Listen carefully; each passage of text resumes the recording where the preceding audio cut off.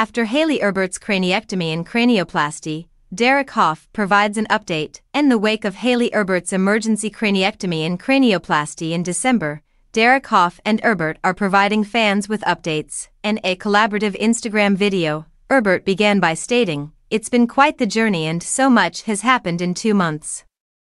Erbert, who had shorter hair in the video, admitted, "Even now, I still have really good days and really bad days, emotionally and physically sometimes. But every day, I'm improving so much more. There is genuinely so much advancement every day."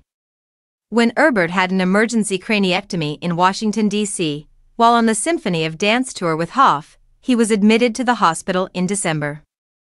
D.C. Hough shared what happened at the time in an Instagram post, saying Erbert became disoriented and was taken to the hospital.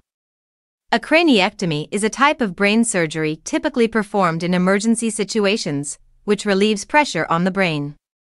During the procedure, a surgeon removes a piece of skull, which is later replaced during a surgery called a cranioplasty, according to StatPearls, an online library published in the National Library of Medicine. The dancer underwent a cranioplasty surgery 2 weeks later, Hough has said.